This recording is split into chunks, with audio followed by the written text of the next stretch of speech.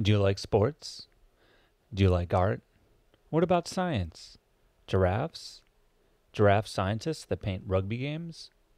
It's all available on Audible, the biggest audiobook site with the largest selection of audiobooks this side of the inner solar system. No need to use your boring old eyes anymore. The ears are the future, my friend. Why, you're using them right now. So check out Audible and get your listen on. Go to www.readlearnlivepodcast.com/audible to start your 30-day free trial today. And I kept feeling this desire to like tell a story that was like truthful and honest and sincere. And I love memoir. Just I've loved it since I was a kid, and yet it's such a rare thing to see in comics. And so it just seemed like in a scenario where money wasn't an object, where I didn't have to worry about sales or anything like that, what story would I want to tell? And that ended up being this story.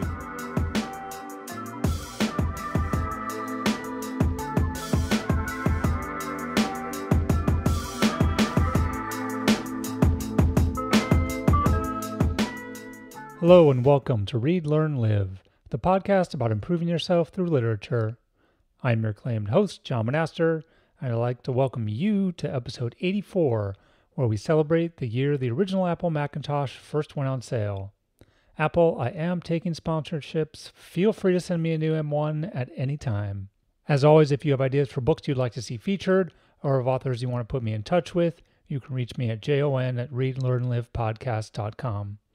Today, I'm delighted to have the opportunity to speak with author Joshua Kemble about his book, Two Stories. Joshua Kemble is a full-time art director, freelance illustrator, and Xeric Award-winning cartoonist. His illustration clients have ranged from Scholastic to Random House. Joshua was born in 1980 in Tarzana, California, and grew up in the Antelope Valley. He received his BFA and MFA in illustration from California State University of Long Beach and resides in Lancaster, California, with his wife and fellow artist, Maya Kemble, and son Benjamin. He's taught college art courses in design and illustration and co-hosts both the Artcasters and the 48-Hour Art Check. You can see Josh's work at www.joshuakemble.com. I hope you enjoy our conversation as much as I did. Hello, everyone, and welcome to the Read, Learn, Live podcast. This is your host, John Monaster, and I am super excited to come to you today with author Josh Kemble, author of Two Stories, an exciting graphic novel about his life. Josh, say hello. Hi, glad to be on. This is exciting. Yeah, glad to have you. This is going to be a really interesting conversation because, it's both extremely rare. I talked to an illustrator, a graphic novel creator, and combine all that with someone that took those talents and wrote a memoir. This is like the ultimate Venn diagram here. Nice. So real excited for the conversation today. Cool. I am too. I'm a big fan of the show, so I'm looking forward to getting into it. Yeah, thanks. Let's just start off with kind of the elevator pitch. What's Two Stories all about if you had to tell someone that had no idea? Okay, so I'm still rusty at elevator pitches, but I'm going to give it a shot. Okay. So, Two Stories is a memoir about faith and mental illness, and it talks about a time in my life where my wife and I had moved to Oregon. At the time, she was just my fiance, and had gone through sort of a double hit of mental illness issues. And which led to me ultimately being on a bridge ready to jump, and so the book kind of gets into some sort of childhood traumas that are like almost like playground politics type drama. So to a child, what causes sort of childhood depression. And then kind of juxtaposes that with what that looks like in adulthood with more kind of severe mental illness issues, and tries to kind of tackle it head on in a very like truthful, honest way. And so that's sort of the elevator pitch, which I know is heavy, but I also feel like with this book, it's important to be kind of upfront about like the sort of the more serious nature of it. So yeah. Yeah, totally. I mean, you need to know what you're getting into, Yeah. but what you're getting into, if you're ready for it, can be something amazing, I think. Oh, So cool. yeah, I agree there. And so, I mean, I think probably the top question is, this is an enormously um, open and transparent and just, bear all check on your life, and so this just, you're telling your life story to untold people that are going to be reading, unfamiliar people that are going to be reading it. So this is a very, scary thing, I would think. So, what made you decide that? It's like, hey, I have this tragedy, or these moments in my lives, these things that befell me, and what made you want to tell that story, and especially tell it in this graphic novel format? Yeah. So I mean, first off, like why I picked a graphic novel. I kind of grew up in a strange and unique household where my mother was an English teacher and an English major, and then my Hmm. father was among many things, like he had like 6 degrees, but Wow. one of them was graphic design, and he was a professional graphic designer for a long time, back in the days of like paste up and where Hmm. everything was hand done. And so to me, when I like first read like an issue of like Spider-Man, like unlike a lot of kids, I had actually been reading books, and then I was introduced to it as like a free giveaway at a library. I remember the comic too. It was called Spider-Man Adventures in Reading, and it was one of those Oh, comics to get kids from comics into reading books.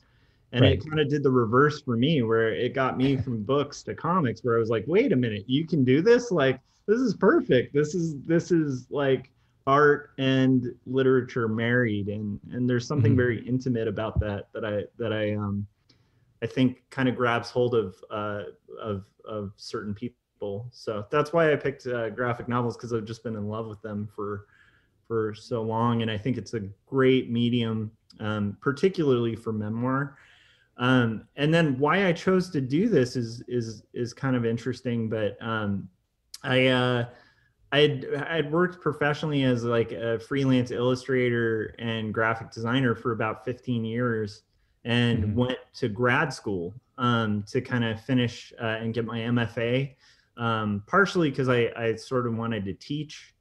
Initially, I went straight from like my first degree into an MFA program, and then kind of dropped out because it was like I don't want to teach. And then what's weird is I kind of changed my mind later on, Mm. and was like, I actually would like teaching, so I've adjuncted a bit and stuff. But when I was working on my MFA, and I've noticed this is a common thread with a lot of writers, where you kind of go back to school, you're kind of in this scenario where money isn't an issue. Like, I mean, it is an issue. It's expensive to go to grad school, Right. but it kind of conditions a scenario that's kind of the perfect scenario for a creative, which is like, if money wasn't an object, like what art would you create?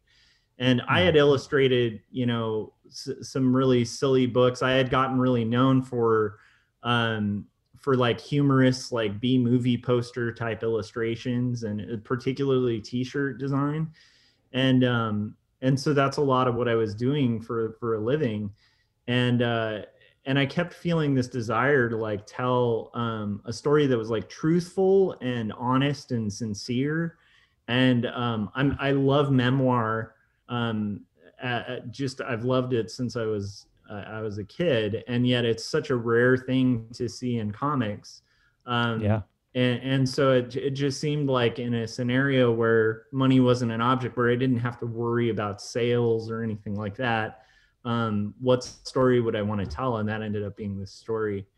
And part of why I picked this story and memoir too is like, for people who suffer from like depression or anxiety or different kind of mental issues, like we live in a society where, like luckily the dialogue's changing a bit on it, but in Mhm. general it's sort of like not something people openly talk about.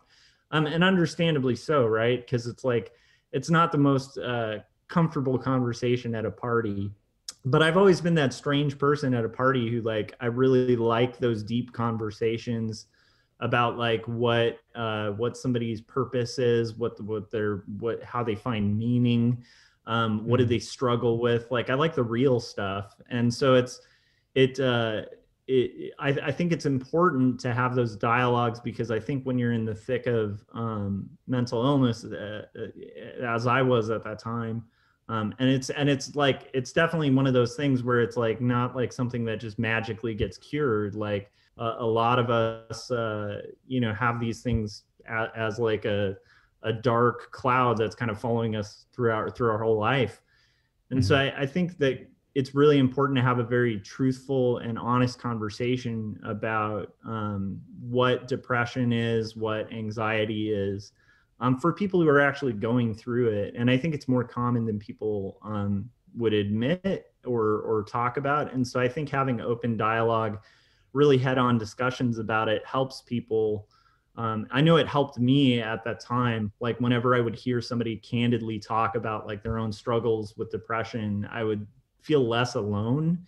And I think one of the main things, one of the bigger factors in struggling with mental illness is the feeling of isolation, like that you're unique and that this is an experience all to your own that you can't talk to other people about. Yeah. And so I just felt like the subject matter was important too, just for people who might be struggling with things like that. And then I also just, as a nerdy artist, I think there's value in truth. So I thought it's a good practice to try to write memoir as truthfully as possible. And it's a good check to your ego, I think, if you're doing it right, because you're going to find things about yourself that you don't like, that you have to exaggerate, as opposed to my first attempts at memoir. I think I fell prey to the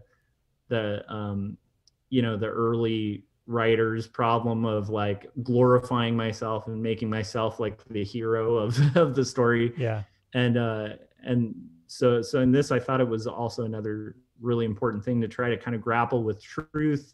How do we represent truth? Like, what is truth? And it's just a great topic for creativity. So yeah. Yeah, yeah, and one thing that I wanted to hone in on a little bit, you mentioned this, the idea that people who deal with mental illness kind of can have that dark cloud hanging over them, um, which to me is a really interesting point. It makes a lot of sense, but on the other hand, then it seems like to some degree you're almost like, I don't want to say feeding the cloud or exacerbating the cloud, but like, you talk about how it seems like took this process, you took you years and years of your life to Yeah. get to, this two stories, and we're in book one here, and took you some, 5, 6 years to do. So you're sort of forcing yourself to relive a lot of this, right? And maybe if the cloud had died down again, it's like, oh, now it has to, like, you have to find it and you have to connect with Yeah. it again and remember through it. So it's like, I don't know. I guess I admire your fortitude to be willing to step up and engage with that cloud again over that time period. Yeah, I mean, it's a mix, right? Because it definitely wasn't like therapy. I think a lot of people will kind of think of memoir as therapy, and I think for some people it is when they're writing it. For me, it hasn't been in that sense. Like there have been parts where it's been very difficult to write. There is a Hmm. little bit of catharsis to kind of confronting some past events that were traumatic and kind of confronting that trauma. And like that, the book two I'm like in the middle of, and that's been really difficult to write. Like it's weird. Book one um is sort of writing about a few kind of anomalies in my life. But Yeah. book two is going to be dealing with like PTSD and like being a victim Hmm. of violent crime and some Wow. stuff that like is pretty uncomfortable to write about and kind of to relive and try to kind of do do honor to, like in the sense of like try to be true to it. Hmm. So it's a mix, but it is interesting. There were quite a few points when writing this where it got really uncomfortable to write, and my tendency was to like try to avoid it. And one thing I kind of set early on when writing this, like for myself, was like to like lean into discomfort.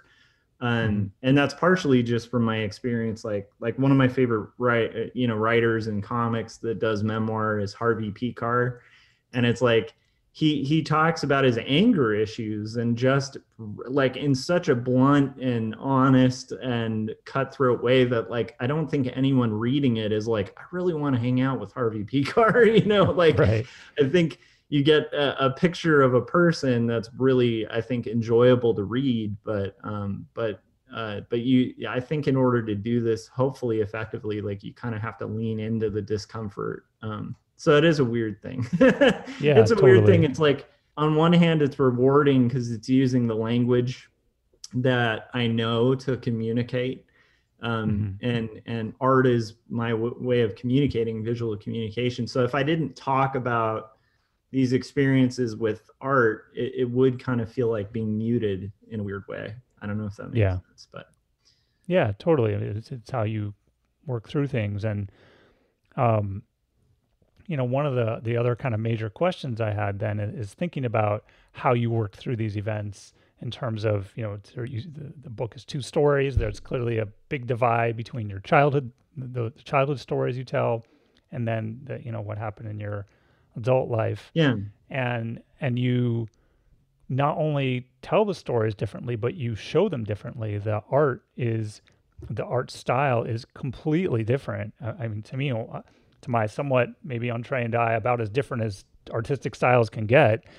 And so I guess I wanted to kind of check in there and get a sense of what made you maybe talk about each of them and what made you decide to go one way or the other, and how you kind of came up with those two representations of those phases of your life visually. Yeah, that was important to me for a couple of reasons. One is that I having worked professionally as an artist for a while, it's like you meet other artists, and I know so many illustrators and cartoonists who have multiple styles, Hmm. and they don't kind of utilize that toolkit when they're writing. And it's so in one sense it's something I've wanted to see, and a lot of that is actually what this comic is. It's like something that I felt should be done that I haven't seen done often. And so to me that was one big motivating factor, was like we have this full vocabulary as artists, and if we're approaching this like literature, like writers often will switch like formats of writing. Sometimes Hmm. they'll switch tenses, just to reinforce like the feeling, the emotion of a point in a story. And as an artist, it's like I feel like because I can work in multiple styles, like why not exploit that to try to kind of make the story have more of an emotional impact. From a storytelling standpoint too, I'm trying to kind of draw a contrast in this book between, like I said it kind of earlier, like between like childhood trauma Hmm. and but by that I don't mean very serious childhood trauma, just childhood trauma, like feeling a desire to kind of control situations as a kid and not being able to deal with the inability to control those situations is a much different weight to it than as an adult, like dealing with very similar things Hmm. that can be grander in impact on all levels. And so I thought it was important to have the stories, the art styles kind of change from a more realistic style, where it's a much more traditional, I guess, comic book look, where it's got kind of a Will Eisner or you know Klaus, Tomine, R. Crumb kind of style, it with where where it's dealing with weightier subject matter, Hmm. in the present, at least in the case of that story. Whereas like when we're going back to the past, I thought it was good to do a style that was more idealized and sort of cartoony and more like a Mary Blair, Jeff Smith, Walt Kelly kind of look to it. Uh-huh. Where partially because the stories themselves are a little less heavy, and it also there's another reason, which is just to give a little levity to the reader, because this book starts pretty heavy, and so I think like on a subject matter, it's just some hard to process subject matter, I think, for a reader too. And so I Yeah. thought it was important to give readers like a break as well.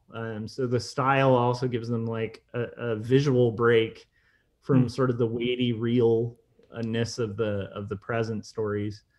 And then also it's just like, it's fun to exercise different styles, it's definitely something I want, like I said at the top, like it's just something I want to see done more often. And I feel Yeah. like a lot of great things in art, at least in my own career, have been done by like, when I was doing t-shirt art, like that was one of the core things to like coming up with a really heavily well selling t-shirt, was like the idea of like you'd come up with a concept and you knew you came up with a good concept if you were like, this must have been done, and then you looked and nobody did it, and you're like, oh well, that's the thing that's going to do it. And I feel like that with this too, where it's like the style shifting really should be explored more, but it's also fun, and it's like trying to use all the vocabulary that I have to kind of to convey it. I hope that makes sense. Yeah. No, I think that's great. And it seems like it's a really valuable, right? It's a win for you. You get to express yourself more thoroughly. You use all the different skills, tools that you've developed as an artist. And like you said, it makes the reader, should hopefully make the reader more interested. And it should also make it a little easier on them at the same time. So this is sort of victory all around. It sounds like was the goal, and Yeah. I think that makes, at least from my perspective, it certainly had that effect. And even beyond just the changing of a style, you also did a lot of things with changing of the layout, even. So this isn't just like a four pane square layout to a page or whatever. Like each page is like a customized thing where, some of them, like when you're showing yourself being super excited at, dressing up as Indiana Jones, that might just take up most of the page is your indie costume, and then maybe a couple things there. So I thought that was also very dynamic to me in the way that I never really knew how things would look on each page, and it always gave me interesting new visual things to hunt and search around for on each page as I kind of was given new things to Awesome. look at. And especially that's why I feel like for this kind of thing, like it's not the same in like ebook format, or it wouldn't quite be the same, because having that physical object to like, really, poke around in and hold a, microscope to or whatever, magnifying glass, um, would makes it a lot more interesting. Yeah, for sure. I definitely feel like comics in particular, and this also goes to kind of why I picked graphic novel as the medium for a memoir. There's something about graphic novels, and I think it's because like in a book you have to, it's a very intimate thing with a book because you have words and you have your imagination, Hmm. and to an extent you have control of the pace as the reader, you know um Yeah. but and complete control of the visuals, other than like, suggestions that are given by, with words or whatever. But with graphic novels, something about the engagement it requires, with your visual and textual mind, like it Yeah. Yeah. it really creates like a very intimate reading experience. And so to an extent, reading a comic, I think this is why, like, with like fiction comics, like superhero comics, like people who get into comics and are really connected to comic book characters, it becomes like a lifetime connection with those Hmm. characters. And people feel like they have like a sense of ownership over them almost. Like I think it's why people get like really like, hey, that's not what these characters would do. Right. That's I not think it's canon. Yeah. because there's a feeling that you've like read a journal or a diary. Mm. There's just a very like intimate nature to it, and I definitely would say I would. I mean, I'm not against ebooks or e-comics, but there is something unique and important to, I think, um, reading, especially a comic or a children's book. I'd also throw that in there as well. Yeah. I think there's Yeah. something really important about having a physical book. And I've seen it with my kid too, with my son. If we read him like a digital book, he just doesn't Hmm. have the same kind of intimate connection to it as he does with like a book where he can get in there and like turn the pages and look at the Yeah. Yeah. illustrations. For sure. Um, and we could probably just really delve deep into that rant about kids and their digital Yeah. screens and everything. But I do want to talk about the book Yes. and your life as as described in the book. And like we've now dropped several times here, the book starts off really in a tough with you in the toughest of tough places. Real, I mean, you are literally, despondent, searching for how to kill yourself and kind of wandering towards a bridge and having these thoughts. And, it's really the kind of like, kind of punch you in the gut, just moment to start off with. So, just that point is just like, it really grabs you. And I guess and maybe that's the answer, but I was curious to hear from you, like why that was what you wanted to show first. Like, was there any particular reason why that was like, I've got to, get people to see this part right away. So there's a couple reasons. One is like I don't want to sucker punch readers. so I wanted to kind of set the stakes really early in the story, Hmm. so that people knew what they were picking up and getting into. I think it's I also tend to like stories that kind of jump in a linear fashion. Like they aren't necessarily told like point A, point B, point C. I've Yeah. always loved that. It might be just like you know, the era that I grew up in. Like everybody was obsessed with Tarantino and stuff. So it's like I do love the idea of like starting with a middle point in a story, or Hmm. starting at a point that's not necessarily the beginning. um, but also I thought it would create hopefully like questions of people like curious like how it got there. Right. um, but I mean the main reason was just to try to set up the stakes of the story, which in a memoir is interesting, right? Because it's like I mean, clearly you read it, it's a memoir, I'm not gonna make that fateful decision, but at the same Hmm. time I think it establishes hopefully the stakes of the story, so you can kind of see the overall arc Right. play This is out. serious. Yeah. Yeah. So, one of the things that you talk about while you're there, when you're literally on the bridge, is about, you've gotten to this point, you're doing the searches to how to kill yourself, you go to the bridge. So in your mind, you clearly are like, this is the moment, this is time, let's go for it. But you talk about how your body wasn't really ready, and you kind of were doing this sort of back and forth, like, okay, let's go. No, I'm not. And there was this disconnect between, what your maybe higher level conscious mind was actively trying to tell yourself and your body to do versus what your lower level body sort of instincts, survival Yeah. instincts were sort of just keeping you away from. Yeah. And that was really interesting to me to see that dilemma played out on the page. And so I guess, I was curious to know why you think that was happening to such a great degree, and how that, probably continues to happen to some level, right? Yeah, I I think that's great. Actually, that's a really good question. These are all great questions, but uh, so To me, like one of the things that was interesting about that part of my life is first off, like I wanted to get into like the rationalization that somebody goes through, because I think often people will look at um someone who was suicidal or had a suicide attempt, um Hmm. and sort of judge them as like completely insane, like they've just lost their minds completely. um or talk about it being like a kind of break from a rational process.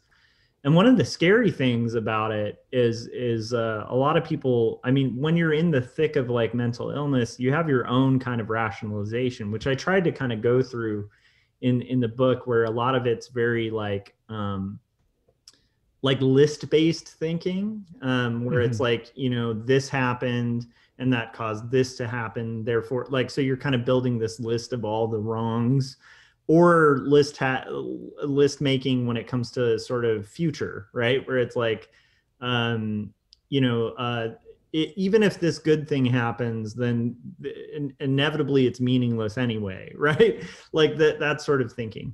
But some of that thinking isn't like completely insane. It's some of it's fairly rational. And so Hmm. I think what was happening at that time, and this is kind of one of the broader arcs of the story that the second volume will also be addressing.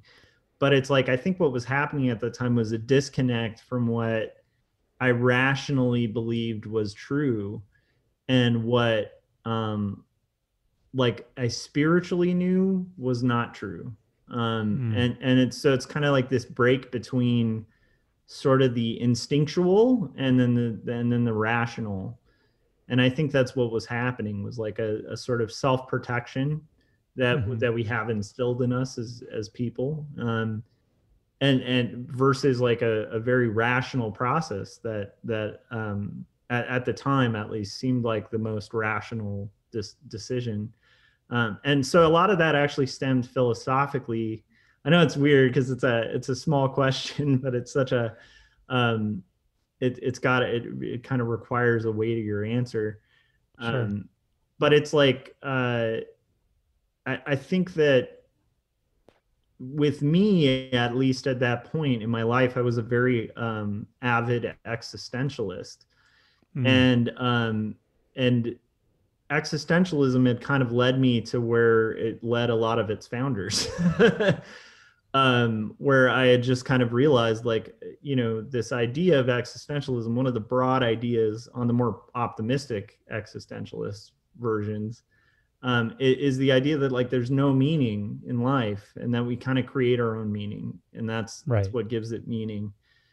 And there's kind of two thoughts in the existentialist world, um, or worldview, I guess, that sort of you could go down, which is like, one, like, okay, we create our own meaning, great. And the Hmm. other is to go, well, if we're just creating our own meaning, like, isn't that just kind of playing a stupid game? Like, we know there's no meaning. Yeah. And so that's kind of where it had led me, was Mm. and obviously was fed by trauma and other things, but that was sort of my worldview at the time. And I think that like my physical body did not agree with my belief system. Yeah. I don't Yeah. know if that Fair. makes sense. So I think it does.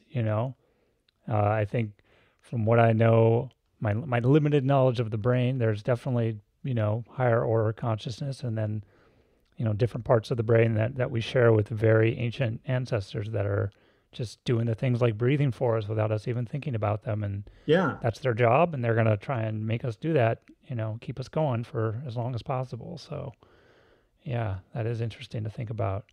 Um, and then okay, so we have this kind of this kind of story where we start off there, and this is sort of adult you, and then we switch styles. We go back in time. We go to the playground. We go to you growing up. So kind of help take us back there. Take us to the Snowy Mountain Factory and your life as a child, where you're at when we kick off that part of the book.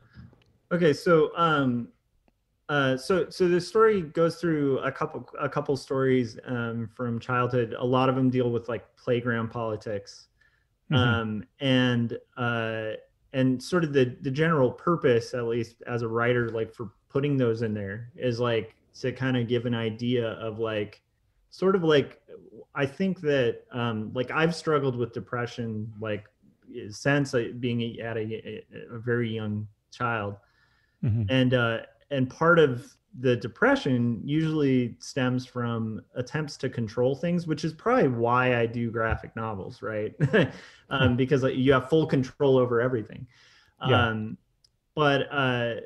but being like a person who wanted to attempt to control like even social scenarios as a kid, and then the frustration at the lack of being able to control my own reality, and I think that that kind of started at a young age. So that's one of the reasons for like the selections of what I picked from childhood.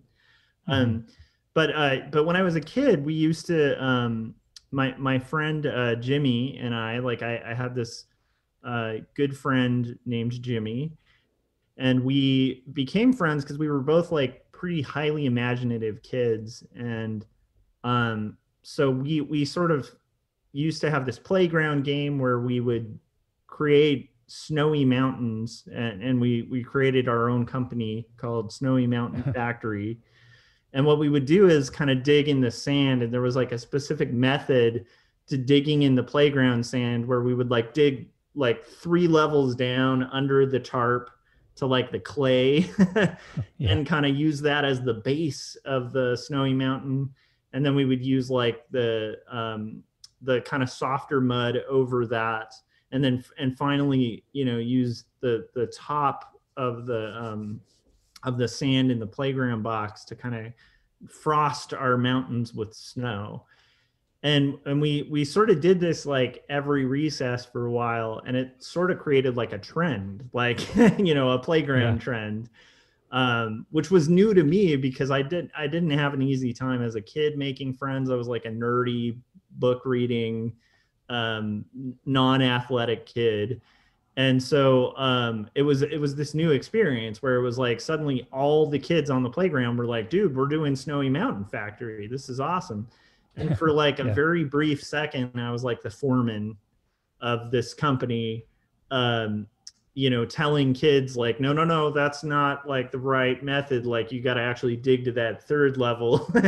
Yeah. Yeah. Yeah. and and so I felt like, oh, okay, great, I'm finally have cracked the code, like I've finally figured out this you know way to have this popular game. And then of course the, you know, one of the popular kids in my class sort of took over the Snowy Mountain Factory, and I was sort of ousted as foreman, and my friend Jimmy as well, because we were kind of outcasts.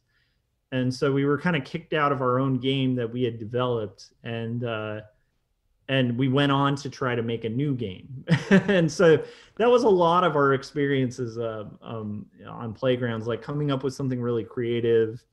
That was then kind of, it's almost like the adult version would be like you come up with a creative thing, it's killed by corporate. Yeah. Yeah. um, Right. but Or it's it's like the copied by child. corporate and then taken from you. Yeah. Exactly. But it's like the childhood version of that. So yeah, so that was Snowy Mountain Factory. And then from there I get into sort of some wilder things where we tried to recreate Back to the Future. As one does. I mean, it just that seemed. I mean, that was clearly the next logical evolution. You go from mountains to movie making. Totally. And I I think loved part of it. why I was obsessed with Back to the Future as a kid is, you know, and the book addresses this too, but I was going to like a Christian school. And so Hmm. part of Christian school and that sort of society of, it's like I don't know, it's hard to explain to people who didn't grow up in it, but in that kind of culture, you know, there's like this idea of like secular and then Christian books, and secular and Christian Hmm. music, and secular and Christian movies and stuff. Yeah. And as a kid, like my parents were pretty open minded when it came to like books. They let me read and stuff like that. But with films, like we weren't allowed to watch a lot of movies. We didn't have like Mm. a lot of cable or any sort of connection other than like the basic channels you could get with like the bunny ears Yeah. and, Same. on your TV. And so like Back to the Future was one of the movies I was allowed to watch. And I was just like, this is the best. So Right. we decided to kind of recreate it. Like we were like, okay, the Snowy Mountain Factory thing didn't work, so we're gonna recreate this movie. And we cast all, like, we once again, very much like Snowy Mountain, it got really popular. We cast all our playground buddies, and I was, of course, Marty, because I came up with it.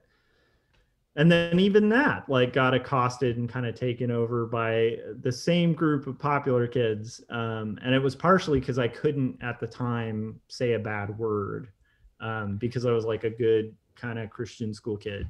um, Yeah, I wanted to ask about that. I mean, that just must have been so crushing to you, because this time it was sort of like your own like responsibleness yeah, caused this to happen, like hoisted by your own petard. Like it, how did that feel for you? You know, knowing that you care about pleasing your parents and being a good kid and all yeah, that, but it's like clearly in this case, this has led you astray. yeah, Like, wait a minute, if I do all these good, like I feel like you're taught in school, if you act properly and do the right yeah, things, the rewards come to you. yeah, But this must have been a clear case of, wait, I'm doing what I'm supposed to do, but I'm not getting the accolades. yeah. So how did you process that? Totally. So, well, I mean, so that's the thing, is like, I think that as a kid, and there's a juxtaposition too to that, and like kind of the experience as an adult. But it's like, as a kid, like, you kind of have this idea, especially in that kind of bubble Hmm. of that world, that, yeah, like you said, you follow all the right rules, you kind of do these things, you'll be rewarded. And for me, I think, I think I didn't deal with it well. I think my main reaction to that was like kind of that people are stupid, and so Yeah. I would kind of internalize and just draw my own stuff. And what's weird is I actually think that's a pretty common narrative for artists. Like, I've noticed Hmm. a lot of artists and writers have like pretty highly active imaginations and kind of internal worlds, and also, like, once again, like the desire to control, and um in a scenario where it's like a group project, you can't quite control everything. um and I can definitely guarantee that, as like, my day job's an art director, it's like you cannot control Right. all elements of something. And really, like, to do a team activity requires a lot of collaboration and a lot of kind of compromise. Hmm. But as a kid, I was just a really strange kid, in the sense where a lot of kids my age at that time would have been like, compromise, and I didn't. I Hmm. just kind of went the other route. But I do remember socially things getting a little better, and this is in the book as well. When I finally sort of met a good friend who sort of stood up to bullies. Yeah. It's still a friend of mine today, named Oh, wow. Jacob, and and uh, and he taught me how to cuss and how to, like, not be a nerd. And that was helpful too. Key life Although skills. I'm still a Yeah. nerd at heart, but it's like, he kind of introduced me to rock and roll and a lot of great things that have kind of actually to this day helped me in life. So yeah. Yeah. No, I think that's really important. It's so interesting to me how like those things that make you a nerd, that make you stand out, oftentimes also then help you, in a circular way later on. Yeah. There's just that gap that you have to bridge a little bit sometimes, where maybe you need help and you have to connect with the bigger world. Oh yeah. And then hopefully you can try and get to that place where your inner nerd can come out and be what it wants and help you succeed, because that you have all these creative ideas and skills and things that a lot of other people don't. For sure. And I also think, like, I hadn't quite dealt with the hypocrisy of that sort of school system, and so it's Yeah. like I sort of get into that as well. But a lot of it was sort of like this Christian culture bubble that it's weird, because I'm actually a Christian now, but I'm Hmm. not the same kind of Christian. Like I'm actually pretty opposed to like that sort of evangelical bubble. I Yeah. just I don't think it's healthy, and I don't think it's necessarily like even true to like the faith it claims. And so but as a kid, it's like, you're kind of indoctrinated in those systems, and the Right. book gets into that a little bit too. um and it's usually connected to other things, like a lot of a lot of works based ideas, and as well as like you know like political based ideas that are somehow woven into the belief system, and you're kind of indoctrinated in that. So I think as a Yeah. kid too, I didn't really know how to navigate that, and actually that sort of followed me a lot of my life until probably like Hmm. my mid 20s. So yeah. Yeah. Well, I don't think it's quite fair to ask a child to navigate that. To be totally fair to I you, agree. I think little bit difficult, but okay. So let's jump ahead again here. Love it. So we get back to one of the kind of core things, which is we then connect with what happened with you and and the panic attack. So maybe tell us about her a little bit, and kind of what happened with the panic attacks. Yeah. And I really this one line you wrote that I really thought I really felt was the worst part of the attacks was what they revealed about me. So I'm really especially curious, from your perspective, you know, how those panic attacks happened, but also what they revealed about you. Yeah, so and this part I include in the book for a couple of reasons. One is I really wanted to tackle mental illness in general, Yeah. and I think one of the things that's not addressed a lot is caregiving. People Hmm. don't really talk honestly about that, and I think that's an important topic because, especially at the age I'm at, it's like a lot of my friends and myself very soon are going to be probably caregiving for our parents, and Yeah. and and usually, like, in fiction even, it's sort of painted with a much brighter brush than I think that scenario can be. So anyhow, so my wife has a panic disorder, and I knew this kind of when we first met. She had kind of mentioned it, but at the time, being like a really avid existentialist, I was like, like we have I really believed in the power of the mind and the power of the mind to kind of Hmm. overcome. I was kind of your staple person that a lot of people who deal with mental illness and mental health struggles like hate, because I was the Yeah. guy who'd be like, just snap out of it, like I've Yeah. had depression and I've just gotten over it, Right. Work which I harder. don't Yeah. believe now.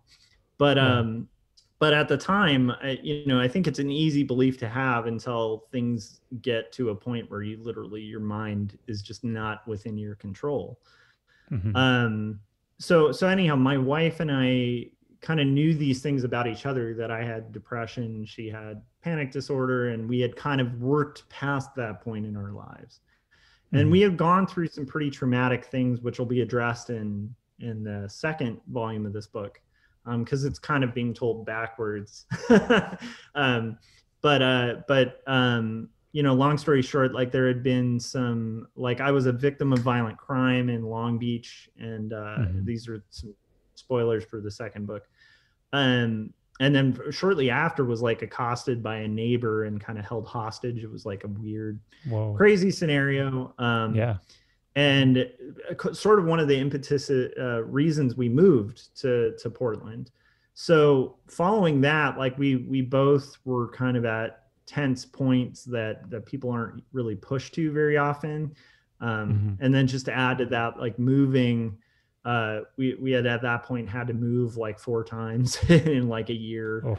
or three Yeah. times in a year. And moving is extremely stressful on mental health, and moving to a different state where you don't know anyone is kind of a thing. And then the weather of Oregon is, you Right. don't get sunlight, stuff like that. So Yeah. my wife, once we got up to Portland, Oregon, started getting hit with these incredibly debilitating panic attacks. And at first they were sort of like just feeling like dizzy, and then it kind of progressed to not being able to get out of bed, not being able to Hmm. move, like just being completely frozen in panic. Well, not frozen, but like shaking in panic, and feeling like she's gonna die, like feeling like there's this a sincere thing going on, and and I failed at kind of caregiving for her,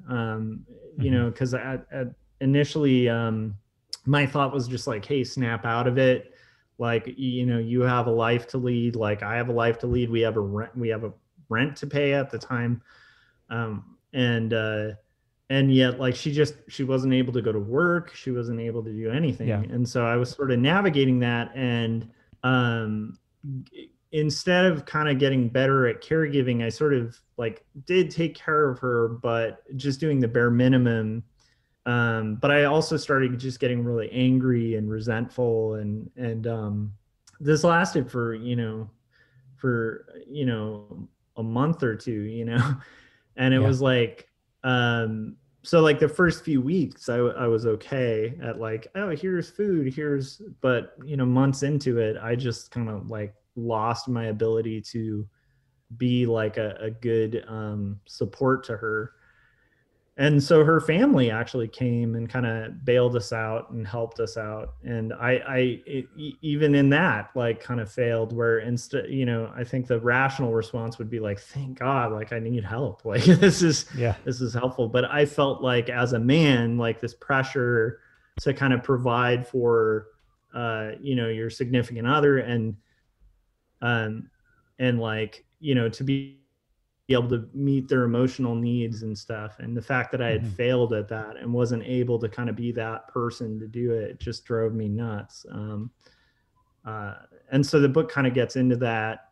I did research panic disorder, and when it was after my wife had left, like, she ended up, at the time, she was my fiance. I keep calling her my wife because she's my wife now, but um uh, but yeah, so like her family took her back to California to kind of watch Hmm. over her. And I was sort of left in the apartment alone. And at that point was when I kind of like started reading more about anxiety and panic disorder, and was just like, I did like every single thing you're not supposed to do, for somebody dealing with panic disorder. Yeah. I And mean, so what do you feel like are some things that you could have done or would have done?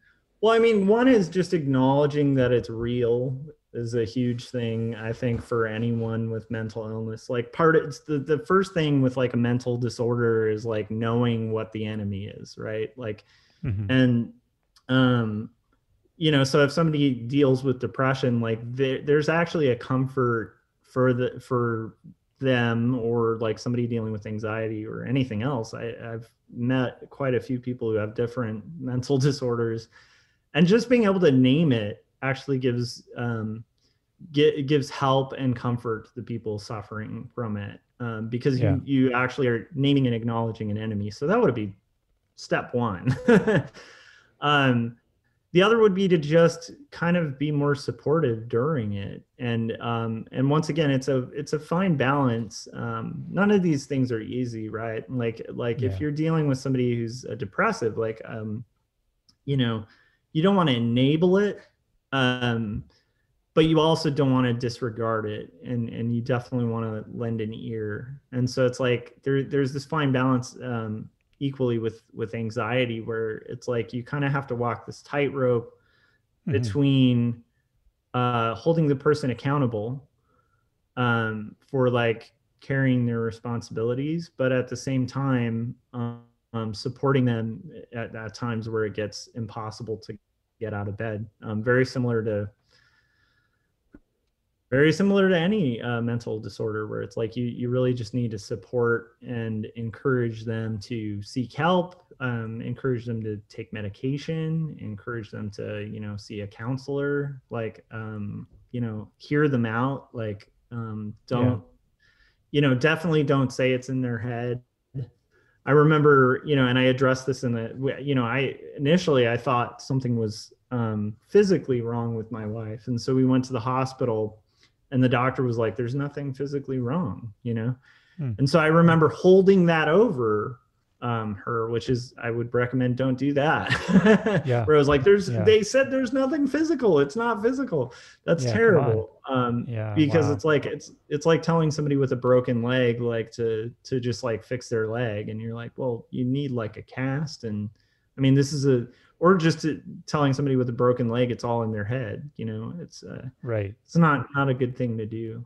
So I would say just like listen more, care, be more responsible in the sense of like taking it seriously, Yeah. and not just assuming somebody has, um, is choosing it. I think would be Sure. the key thing. Yeah. Yeah. That makes sense. Yeah. Um, and so we kind of covered the creative process, and we covered the two different styles and the Mhm. two stories and the two, moments in time. So as we kind of wrap it up a little bit, I just wanted to check in and see if there was anything else that you hoped people would kind of get out of this that we haven't had a chance to talk about yet. Yeah, I mean, one of the main things is just like I really do hope, that people, when they're going through these kind of things, realize they're not alone in it, and Hmm. particularly with suicide. I know it's cliche to say, but it's like, at the time that I was on like Burnside Bridge, I was unmarried, and fairly in like the pit of despair, where I didn't think there would be like a greater purpose in my life or anything like that. And Hmm. I have since, like, I have a 7-year-old son now. I have, Maya and I are married. We know better how to navigate our mental issues. Hmm. Um, and while things haven't become rosy and perfect, there is hope. And that was one of the big drivers in writing this book, was um, to try to kind of give people a picture of what that looks like when you're in it, so that people who are in it like realize like there's a way out of it. That's not necessarily the 1 minute decision that you can't fix. Yeah. And so I know that's, it's cliche to say, but I would definitely say, like, seek help, and seek friends, and seek the National Suicide Hotline if you're at that point. And also just like seek literature by people who've gone through it, and not necessarily my book. I mean, there's some great podcasts out there. There's great resources out there, like Yeah. that can provide comfort. So yeah. Great. Yeah. I think that's really helpful. And so I think you already talked a little bit about this. Is there anything in particular that you want to let people know about the second part? Oh yeah. Because this it was interesting to me that you. I assume it's just because you were like, okay, I need to get something out into the world. Like you probably were working on this for so long. You just like I have to see something hit the world. But so you mentioned earlier the second part. We'll talk a little bit about the kind of maybe PTSD side of it all. Do you see that as kind of like a natural continuation? Like you're going to be continuing the styles, the stylistic decisions, Yes. and all that stuff, or what? How are you imagining the second part, and are you doing anything differently so far?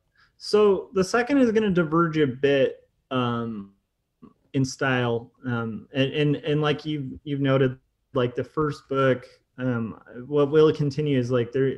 I try to approach paneling pretty playfully, Hmm. um, and so while I'll follow like a grid, I break the grid quite often. I'll do weird things like, use like a YouTube video search as Right, as I remember that. as a Yeah. paneling structure. So I'm going to be continuing that, like the exploration of like what we can do with panels and stories. Hmm. Um, but it definitely will be, like the end of the fully structured arc will be in the book. And one thing you'll notice in two stories too is like it's usually it's titled, it's really transparent in the story structure, so that the chapter titles are literally the plot point on Right, a I pretty remember. Yeah. standard, story arc. And so the second book will follow that plot point all the way to the climax and the conclusion and resolution. All right. And so yeah, but I'm right now, I'm about, I mean, the script is finished for it. It's been edited and ready, and I'm about like 60 pages into the rough pages.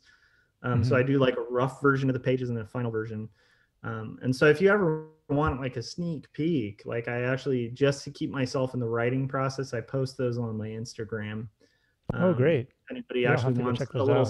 sneak peek at the book before it's done. So Yeah. What's your Instagram? Let people know. I always forget, so isn't that terrible? I think it's Josh. Let's see. Oh my goodness. I think it's Josh Kemble. Joshua Oh, take your Kemble time. on Instagram. Joshua Kemble. So yeah. Got it.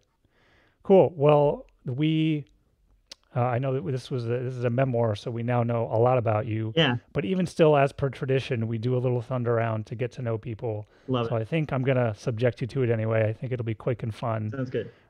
Cool. All right. So, question number one: what is your favorite food and/or drink?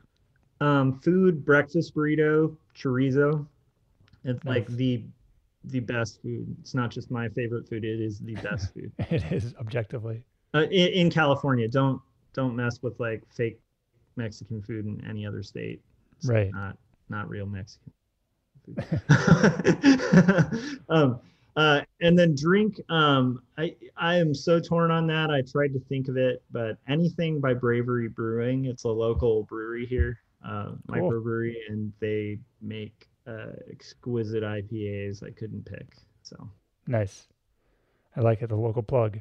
All right. Number two: where's your favorite place you've ever been? favorite place I've ever been. Um, I think that as cliche as it is, it's kind of torn between two things. One is like in Portland, Oregon, Powell's Books, as a book nerd, is Mm-hmm. one of the coolest experiences of my life. Weirdly enough, it's literally like, and it's only rivaled by, in Long Beach, there used to be a store called Acres of Books, which unfortunately Mm-hmm. I believe closed. But they're these like mega bookstores, but they're not owned by like a giant bookstore chain.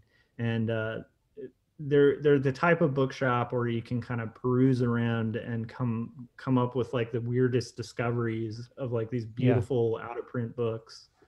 Um, so that's on one hand, and then on the other, it's just very cliche, but I still have really fond memories of the Grand Canyon. I mean, it's Wow. just, Yeah. there's something stunning about that, just to kind of Yeah. see something that like you feel on a level that almost makes it feel like art is purposeless. Mm, But yeah. fair enough. Yeah, I've been there. It is quite majestic. Mhm. All right, last question. If you could wave a magic wand and change any one thing, what would it be and why? Ooh, this question, the answer to this would change a lot, but right now it's probably pretty common with a lot of writers. I would I would wish that comics took less time to create. That like Mm, somehow I could find a time machine to create art and not need to sleep. So like that would be the thing I'd change right now, just selfishly. you're totally allowed. It's your wand, your wish. Yeah. So, on that note, Josh, thanks so much for joining me. The Thanks. book is Two Stories, Part One by Josh Kemble. In case you haven't figured out, it's just a fantastic memoir, and I really enjoyed it. So, yeah, thanks again, Josh, for sharing your life with all of us. No, thank you. Thanks so much for listening to this episode of Read, Learn, Live. If you liked it, tell a friend and subscribe on iTunes and Google Play. If you hated it, tell a friend and subscribe on iTunes and Google Play. And so it goes.